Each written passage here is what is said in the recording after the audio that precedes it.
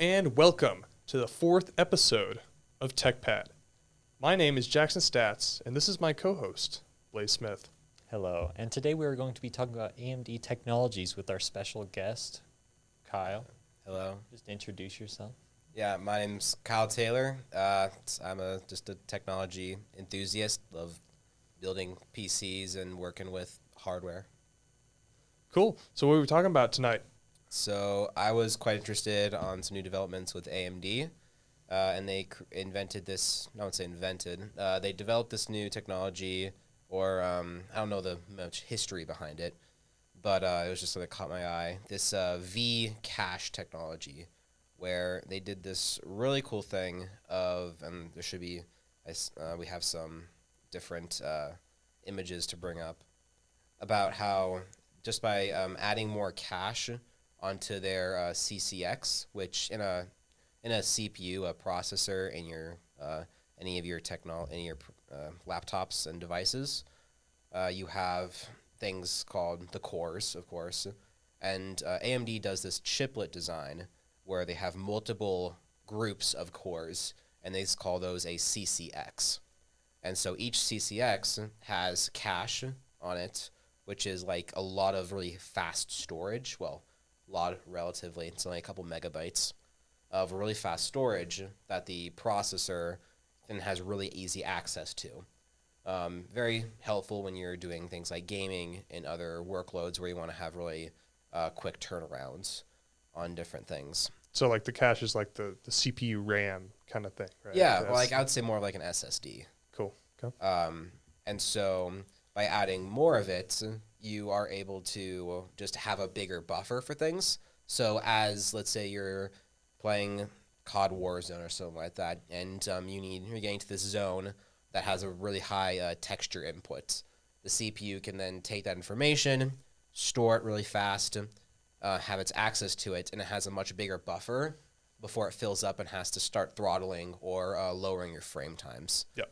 And so then if you get into a much lighter area for processing, the CPU can then start lowering down and processing through that data efficiently enough and fast enough that it can drain that storage.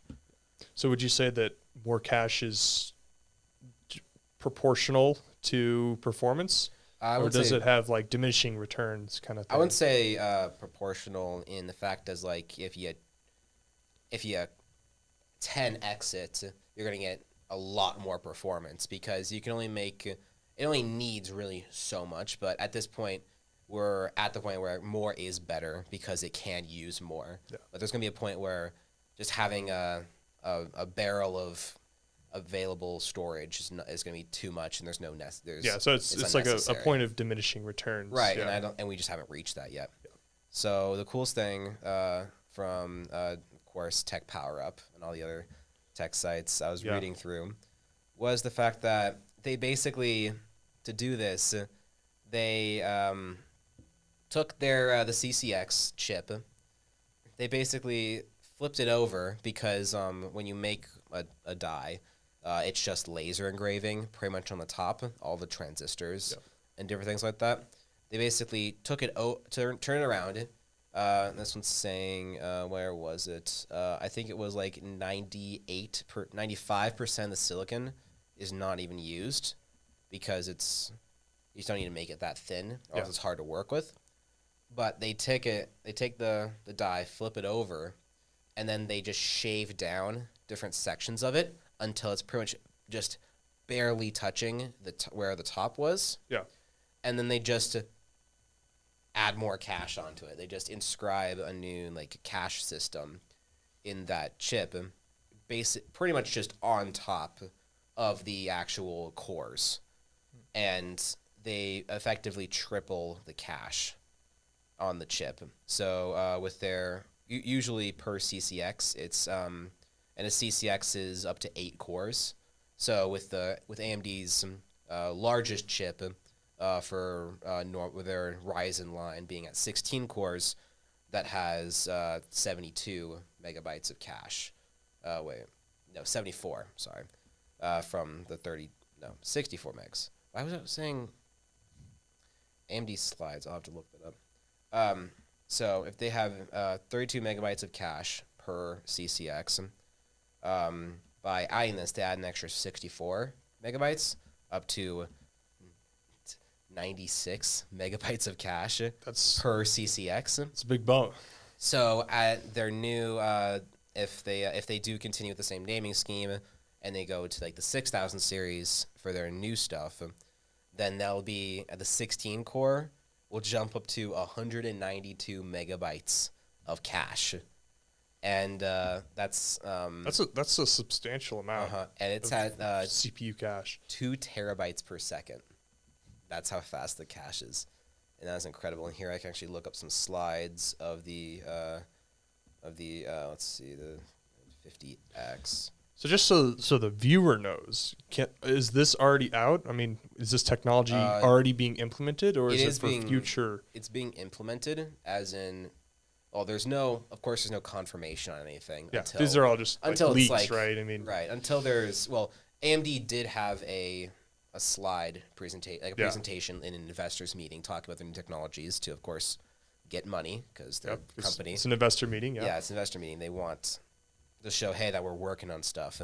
But this is definitely going to be in either their 6000 series with their new sockets and everything like that, or they might do something where they did last time with the Matisse architecture, where in the 3000 series they released the XT chips, where those were just tuned differently, but they might release a 5000 series XT variant where it has this technology implemented, which would be substantially faster because from their numbers, they were looking anywhere from 4% increased frames in League of Legends, which makes sense because League of Legends is already, it's so easy to run.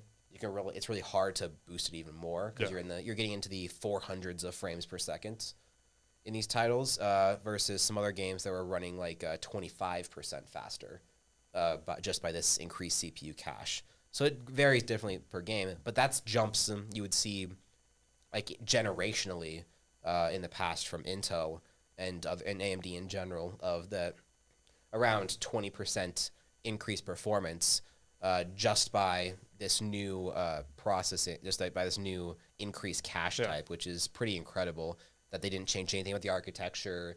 They didn't node shrink at all to 5 nanometers where they're on 7 now. They just added this new thing that they created, and it's incredible.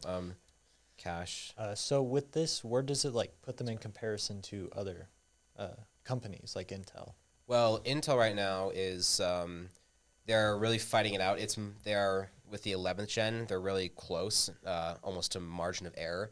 It's mostly game dependent because some games are optimized for AMD and the Vulkan API, and then some are optimized for DirectX 11 and 12, which Intel has a stronger field in. And so you really have to look online, and it's really a game-by-game basis on who wins. AMD definitely has more cores in the space, so they've got their 16-core at the 5950X, where Intel really tops out at 8 cores on their 11900K.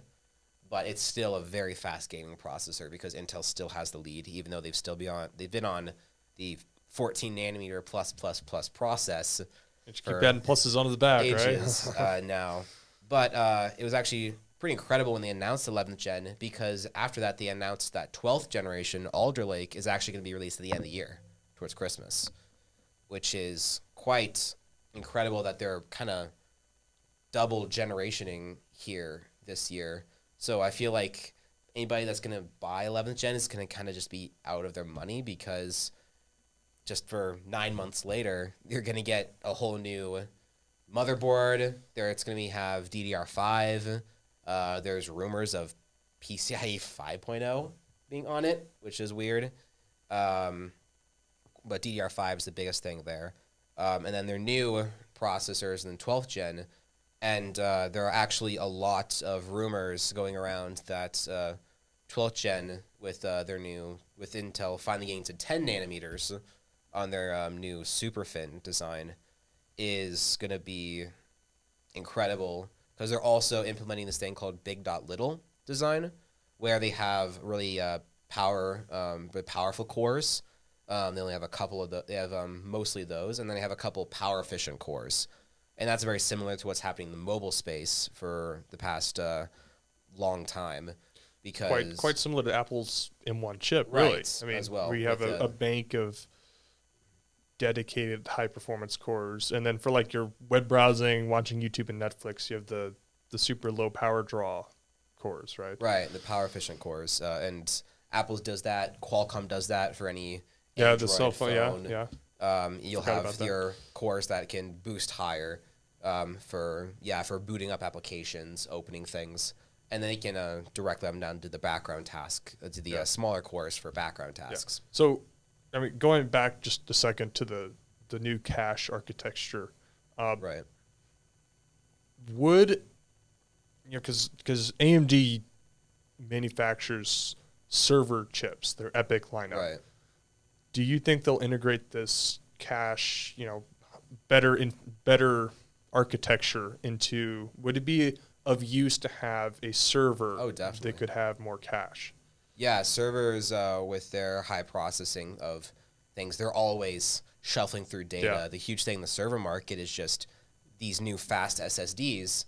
They're going straight there first to have those really high just transfers of getting data just in and out everywhere. And so having more cache, being able to have a bigger, basically, queue for the data to get through, and also this new cache technology is even faster than the old L3 they were using, and so that will increase the use there as well. I'm pretty sure. So we just talked about the Apple M1. How would you say, if you know? I mean, it might be a little bit out of your range of knowledge. How would this compare to the Apple M1? Is this like supposed to compete, or is it kind of a different product? I guess is really the question. I don't know specifically on that. The M1. No, that's my. I mean, yeah. I can speculate saying that the M1 is kind of in a league of its own because it's kind of hard to compare as well because AMD chips are x86. Yeah, they're different. They're different architectures. Apple has amazing power efficiency.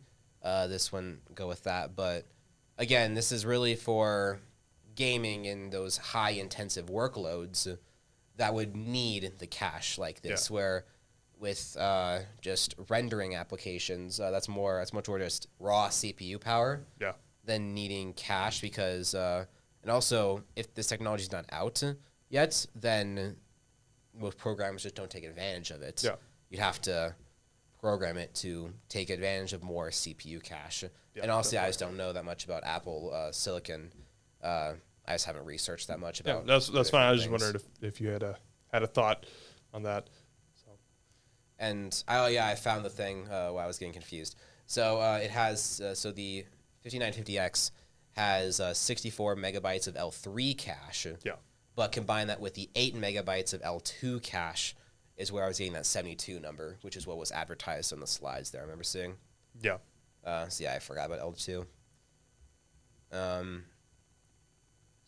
so it was just incredible to hear about that. I forgot there's so much silicon there on the CCX because it is just laser engraving. Yeah. For creating the chips. And of course, there's different processes than that in chemicals and things, but it's extremely thin comparatively to the thickness of the wafer. Yep. And the fact that they just decided to, hey, we're just gonna flip it over, shave it down, and shove some more cache on there, and it just kind of worked. And then it was like, hey, so awesome. it's better space efficiency, really. Doing. Instead, because normally they increase in the X direction. Yeah. And just make it a larger chip. And if you make it a larger chip, then you have to make it a larger PCB, larger sockets, which you can only get so large because motherboards are standard sizes, and you need to have room for everything else. And then that comes into the ITX space of every square millimeter is precious to shoving another component on there. Yeah. And so you want to make things as tight as you can, and then at that point you would have to get into other technologies and things that you're missing out on. Having a smaller I/O die, which means you couldn't do faster PCIe lanes, and then also just maybe not having enough space for cores. But by going in the Z direction, they can this might just also get in the engineer's head of this is actually a way we can do things to maybe make the IHS smaller Yeah. and have better definitely. thermal transfer to make their chips cooler. There's also, I remember, some talk of like people designing water cooling inside the chip. Like, yes, I remember something like Lions that. Tech Tips did a video on that where they just Yeah. popped the IHS off and Water then had directly the on it. water cooler, like just put thermal paste all over the die itself and it smacked No, like I'm in a not talking laptop. about that. I'm talking about like mini, like Oh, channels on the actual die. So like That pushing water through the die. That might be cool in a gaming Like laptop. it was like microscopic, like kind of how they do it in not exactly how they do it in but like more convection based instead of pump based, where they have like in I'm trying to think of the name like heat pipes. Yeah. That's convection based. Where in the internal structure of wicking the water away as it gets hot. That way, there's no moving parts. It just does it on its own, based on just thermodynamics, and everything. And so it would be able to do something like that as well, which would be. It showed amazing results, but again, all lab testing, nothing proving that it can be done full scale, because that'd be so precise. That might be I can see. Like if you're making Dell or Alienware, Or phones. Yeah, or phones, just integrating this. I mean, because that effectively means you can shrink the pipe, right? I mean, it just takes up less room, which is at a premium in smaller devices. So it's an interesting idea. It was so incredible, and then also that kind of reminds me with mobile and Qualcomm. Isn't NVIDIA like getting buddy with Qualcomm for putting like AI and things into it? And since Qualcomm already does ARM, That sounds familiar. AMD's getting buddy with Samsung, which I am in full support of because I love both those companies. But of course, whatever's faster, that's what you get. Yeah. Well, faster and cost effective. Value. Right. Yeah. I was actually talking to this one guy, wanted to build a gaming PC with him, and I was like, you want to get this processor from like Micro Center? They're having an amazing deal on it. Yeah. And then he was like, no, I want AMD. And I'm like, but this one's cheaper and the same speed. And he's like, nope, AMD. And I'm like, there's no shame in going Intel. Yeah, I'm like, he was just like, oh, my friends hate Intel or something like that. And No, I'm like, yeah, fanboyism kind of kills the consumer market. Like for me, fanboy. I used to be a huge anti-Apple, like a Samsung and Windows fanboy. Samsung. Oh yeah, I got the S9. Got the S10. Oh yeah, S9. Yeah. But it was mainly because Apple just didn't make anything good. Yeah. Like at the time. They're using Intel chips. Yeah. That were just. I think it was more Intel's fault than Apple's fault because they were innovating with making Bionics chips for their phones and stuff. Yeah. But for their computers. I mean, Intel wasn't like giving them the results they wanted because power efficiency. That is true, but I mean, Apple had a 14. fair bit to play in it being a bad laptop as well. Like the butterfly keyboard. Oh yeah. Where the keyboard would just stop working after a couple of months, and that sort of thing.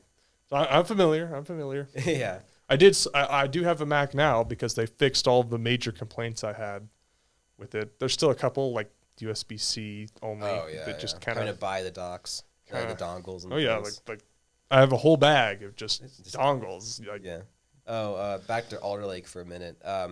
So there was a rumor, there was a leak on Twitter by one of the leakers, Raichu, and he was quoted saying, the new the 12900 KS engineering sample, non-overclocked on water, so we're talking like probably a 360 millimeter rad or something. Cinebench R20 standard stuff. I think Cinebench R20. I think that's Intel favored though. Like I've seen a lot. I've seen like swinging results between R22 and I think R24 is the newest one, right? I think so. I think you're right. Yeah. Yeah. So I don't know why they're using R20 because that seems quite old compared to what we have now. And I think I remember R20 having something like favoring Intel, like just being like more Intel optimized kind of thing. Yeah, optimized for it. So they might need, of course, independent reviews. You never trust one go around. But 28% faster in multi-threading than the 5950X, and I forget, it's supposed to be like a 10 core, I guess. Yeah. Like I think it was like 8 big core. I think 6 big. I don't know. The big dot little design is going to confuse everyone. It's a pretty cool idea, though. Yes. Oh yeah. I don't know why this hasn't been integrated sooner, honestly. Well, I mean, it's been in the phone market, yeah, right? the phone market, but it's in the PC. I mean, I guess the laptop, it's a great idea. Yeah. But again, well, a desktop, you don't really need it, you know. Right. Well, the thing I'm thinking for desktop is why they're going this way is that way they can just shove juice through the big cores and keep that TDP at the same level. So they have the more power efficient ones that just kind of do a standby, and they can just get those really fast single core. Yeah. Which is actually here. Let's see. I mean, it might be good for streaming. You know. Yeah. Like I mean, does the 16. Does gaming really, from my experience, I don't think gaming always needs a ton of, like, most games are optimized for 2 or 4 cores, right? I think 4 cores is what most games are optimized for. But I don't know, it doesn't, for me, like, it never uses 100% of the CPU. So they of are that specific going, core. I mean, if you have an older system, it probably would, but for me, I have a Ryzen 2600. So I would assume that you could put one of these big dot little chips, whatever the name is, I forgot, brain fart. Ultra Lake. Yeah. 12th gen. You could have the gaming on the more power efficient cores and then have the heavy duty encoding on the. But the encoding is usually handled by the iGPU. Like, these have hardware encoding. That is true. Or just the dedicated GPU. It is true, but if you wanted your GPU to do the focus more on gaming, well, I guess NVIDIA has. But NVIDIA has like a great encoder. Yeah. Hardware. Oh, yeah, here it is. It's supposed to be a 16 core, the 12900K, with the first 1 to 2 cores out of the 8. So there's 8 big, 8 little, with the first 1 to 2 being able to do like the 2.3 gigahertz, which, again, I'm surprised that by going 10 nanometers, they're still keeping above 5 gigahertz. Like, they've been working on this for a while. They're just actually now able to make it. Yeah. So they've been refining this architecture for a while. Well, as you get smaller, can't you more easily increase in speed? Well, that's the thing. There's usually like this thing called a TikTok architecture where you trade a smaller node for a decreased clock speed, and you have to mess with it a little bit to get the clock speeds back up. Or actually, no, TikTok's more IPC and then clock speed. Yep. You ticking that, but usually when you go to a smaller node, you have to decrease clock speed and then work with it and tune it a little bit over time. But they've been working on this for years, so it's just been delay. So they're still above. So 5.3 gigahertz for the first 1 to 2 cores, and the rest of the 8 are supposed to be at 5 gigahertz. And then you can tell, they're just pumping electricity. Oh my gosh. And then the last, the next group of 1 to 4 are going to be like 3.9 gigahertz, and then the rest of them are going to be like 3.7 at the minimum. 30 megabytes, which isn't L3 slow cache. It's not slow, but still, I mean, it's not. That's much different than 5 gigahertz, and honestly, it just sounds like. It sounds a little bit like just rebranding what they already do, because Intel, like, there's something it's the new whole though, up to like every PC market. Not every core gets to 5.3 gigahertz on the 10900K or something like KS or something. It's only it's only the ones that can. Like not every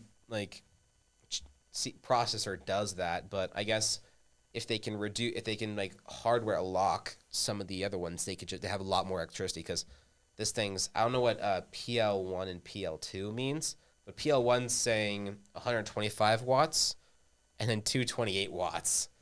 So I don't know what that specifically means, but I can understand 125. I just think that maybe like dual, I don't know. A lot of watts. Okay, so I'm just going to say 125 watts, watt TDP. That's definitely a desktop grade chip right there. And then you got the i7 looking at as a 12 core, and then you got the i5 as a 10 core, Yeah. I guess. Which again, so a 6 core, and then there's like some things like where there's gonna be hyperthreading on the big cores. Mm-hmm. So the thread count's gonna be whack. Where I think it's gonna be it's gonna be called like a 6 core, but so it's got 6 big, 4 little, and then those 6 are gonna be hyperthreaded, so it's gonna be like 18 threads on the i5, but you're gonna have to lose power efficiency because people are saying that like each little core is like a quarter of a real core, I guess. Yeah. In IPC because they're made to be power efficient, not IPC, even if the clock speed's high. So again, it's really hard to talk about things when it's all rumors. Yeah. And well, we're running out of time. stuff. So any last questions, thoughts, concerns? Well, with this performance boost, pretty big. What do you think if the rumors are true? What do you think the price would be? Or like, would they really put the price really high up? Just I think they would probably just be on par with what AMD's prices are now. AMD. So they're just gonna swap in and out. Right? I think so. If that's better, but they might do a surcharge of like $50 extra. But AMD already did that, and that's gonna make people mad because AMD bumps like an extra $100 on some processors, an extra $50 on some other processors with this new 5000 series because they could. Yep. Like it's greed. That's the reason. And you can just go on Amazon and it's like $100 more for the 8 core. Yeah. And it's you could say that the 5950X, the 5600X is only $50 more than last generation of the 3600X, which was $250. But you really can't say that. It's actually $100 more because there is no 5600 non-X. Yeah. And so you can't. You have to pay $300 for a 6 core nowadays. Where with last generation you could pay $200. So it's actually $100 more expensive if you look at that. Because you can compare that all you want, but if you want to buy a 6 core new, you are paying $100 more. Yeah. And then one last thing of single threaded performance of those big cores. The 5950X is single core at 650 on Cinebench, and then the new 12900K is 810. Which, if that's true, that makes it the fastest CPU in the world. Yeah. For single threaded. That's like those are record breaking numbers. Yeah. And imagine if you could liquid nitrogen cool that thing. Oh yeah. You could maybe boost even more. But all right. Yeah. Well, we're just about out of time. So I'd like to thank you for watching this 4th episode of TechPad. I'd like to thank Kyle here for coming in to LPM to record this and be our special guest. Thanks for having me. Yep. And I hope you learned a little bit from TechPad, and I hope to see you next Wednesday at 6 p.m. Thanks for watching.